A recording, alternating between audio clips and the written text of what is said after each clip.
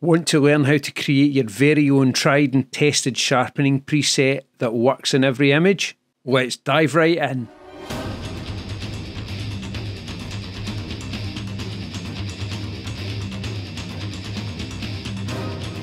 In this quick video, I'm going to show you how to create this sharpening preset.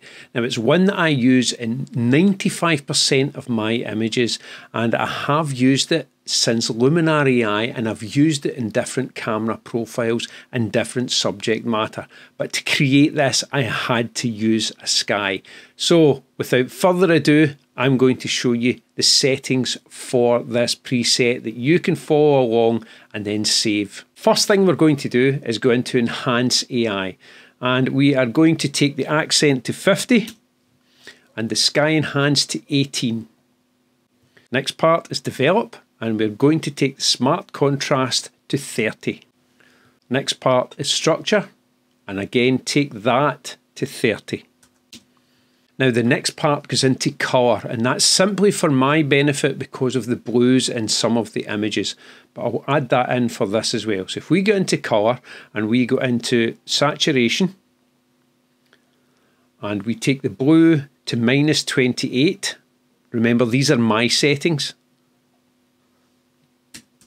-28, and we take the yellow to -13. Unlucky for some, but this has worked great for me in all of my images. The next step to this is go into the luminance and take the cyan to -20. Double click there, -20. Next step is go into details and take this to 3, medium details to 16, and to sharpen to 2. Next step, go into landscape and take the dehaze to 10, the golden hour to 5. Now this is based around most of my landscape images, but you'll see so far how much this has changed the image.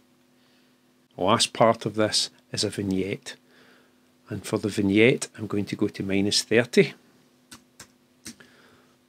Go into the advanced settings, take the roundness to 30, and take the feather to 30.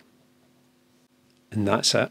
So I'll now show you the before and after. This is after the preset is done, and that's the preset there. Now what we do now is we can go into actions and we can go save as preset. So now what you do is you go in and you rename this, and I'm going to call this clean and crisp, and I'll call this one video, because as you see I already have it there for Fuji. And then we hit return. You'll see I already have it there, and it's already saved as one of my favourites by clicking on the heart. And if I go into presets, go back to there and go into my presets and favourites, you see it's in there. As I mentioned, I use this in about 95% of my final images. I've tried it with different cameras, the Nikon Z7 II, Nikon Z7 VI, Fuji X-T3, Fuji X-T4. I also tried it with a couple of other cameras that I can't remember at the moment, but I hope you find this useful, and I use it as a precursor to the actual edit. So I'll apply this preset first, then I'll go in and edit. Hopefully you found that helpful, and hopefully you get some use out of the preset. Thanks again for watching, and I'll see you in the next video.